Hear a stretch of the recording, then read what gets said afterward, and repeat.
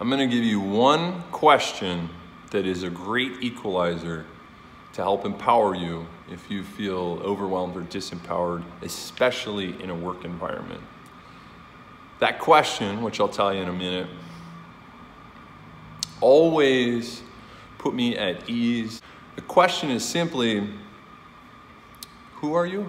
I haven't really found an end to its application, especially with that delivery, who are you?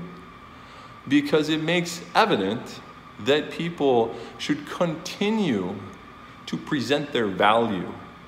No one should be allowed to ride the coattails of their own success, even forever, in perpetuity. You still are just a person, just a human, and you still need to present yourself as such. So that's one question. I hope it catches like wildfire and people begin asking this of variant hierarchical structures in their companies, their organizations, different levels of bosses.